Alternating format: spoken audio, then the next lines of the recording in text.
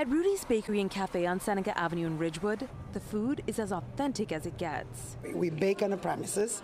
We do everything in-house. The menu at the German-American bakery ranges from classics to specialty items. Our Linzer tart, apple turnover, anything with apple in it. We do things seasonal. So there's things you're going to find in the summer, you won't find it in the fall.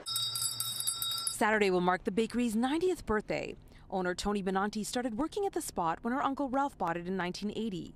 When he died in 2002, she took over. The gentleman who started, his name was Rudy, and that's why we always kept it. And then they sold it to another family, and my uncle bought it from that family. In the 9 decades it's been around, Rudy's has become a staple in the community.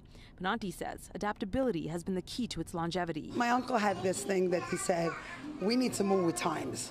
So as the time changed, we just added different desserts. And then we just stuck with our old recipes. On a personal level, Binanti says it's her customers that bring her the most joy. To me, to wake up in the morning when I'm driving into work, I think about what am I going to make today?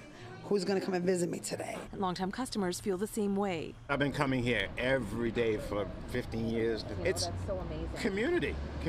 It's one of the places that just have been around here for so many years. To celebrate its 90th birthday, Saturday, Rudy's will take part in the annual Ridgewood Seneca Stroll.